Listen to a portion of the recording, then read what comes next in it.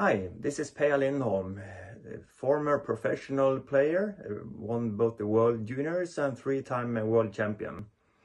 I also used to work as the national coach for Sweden, and now I'm the national coach for China.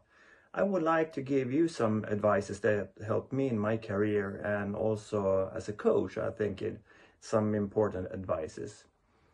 First is make sure to set your goals.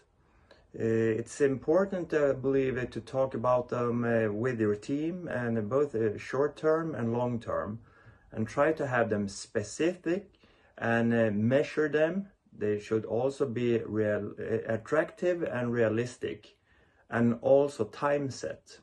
So take a few moments and think about those words, what it really does mean.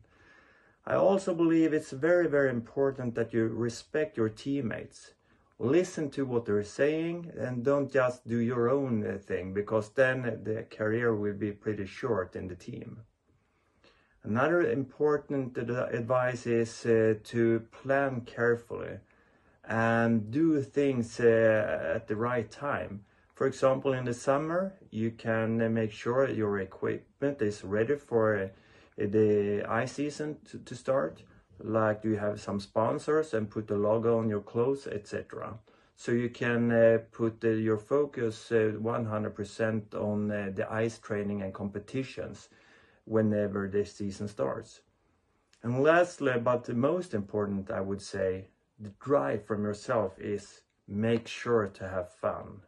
Curling is great, and just go out there. Good luck.